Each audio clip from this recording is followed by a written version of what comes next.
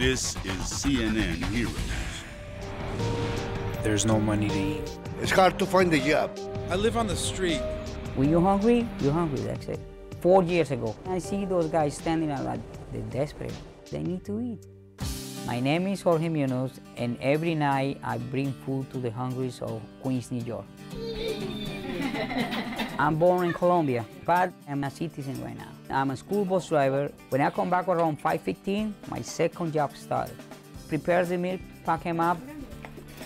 It's like the family project 7 days a week. I go to St. Corners every night and around 9:30. They're waiting for me. ¿Cómo ha estado? ¿Bien? The economy is real bad right now. Day by day, the number increased. 2 months ago, it was 100, now it's jumped to 140. It's a lot. So he's awesome. I mean, they call him the Angel of Queens. It's through him that many of us are fed. In the beginning, it was just Spanish, but now I see different nationalities.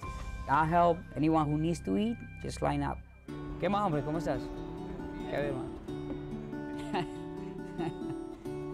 Listo. The best part is when you see them smile. I want them to eat every night.